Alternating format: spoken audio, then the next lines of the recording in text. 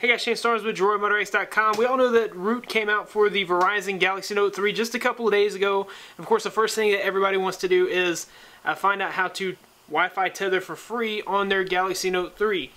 What would you say if I told you that you didn't need Root at all in order to tether wirelessly for free on the Galaxy Note 2? Pretty amazing concept, right? Well, it's pretty simple. There's actually a bug in TouchWiz on the Verizon Note 3 that allows you to tether without subscribing to the tethering service and without hacking your phone in any way. So all you have to do is go into Apps, Settings, you go to More Settings, and you'll go to the mobile hotspot. Don't turn it on yet. We're going to configure our settings. So what you want to do here is choose a password. Mine's always pretty easy. I'm not going to tell you what it is, but it is always pretty easy. So you'll just kind of choose a password there, and then you'll go to the Play Store. So on the Play Store, you're going to download the hotspot toggle widget, and then you're going to go into your widgets and find the hotspot toggle widget and add that to your home screen. You guys can see that I've already got it added there. So pretty simple. All you have to do is hit the toggle to toggle that on. As soon as it asks you to go to Verizon Mobile or call customer service, all you got to do is hit the home button and you are now tethering. So real quickly, I'm going to bring it up on my MacBook here and show you guys that we are indeed tethering.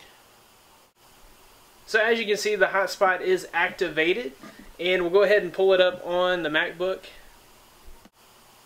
And it's going to show up as this SMN900VOA53, or it may be different depending on what carrier you have. We'll go ahead and choose that. And I've already got my password typed in from where I was tethering earlier. So we're now connected to the internet via our Wi-Fi tether hotspot on the Verizon Galaxy Note 3. Go ahead and open up our browser and check out speedtest.net.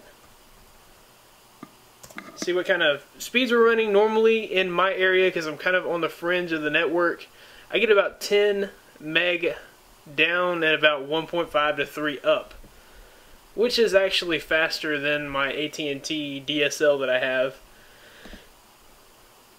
So go ahead and begin the test.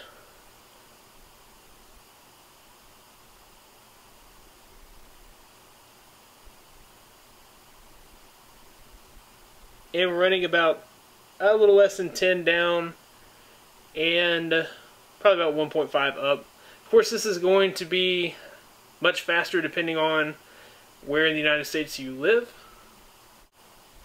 Anyways, guys, this is how you tether for free on your Verizon Galaxy Note 3 without hacking it in any way. Root is not required at all for this to work. If you like this video, be sure to give it a big thumbs up. Subscribe to this channel for more coverage on the Note 3 and other devices like the Note 3. You can find more of me at DroidMotorX.com, where I'll have the latest in Android and tech news. Be sure to follow me on Twitter at DroidMotorX. Thanks again for watching. Be blessed. I'll see you in the next one.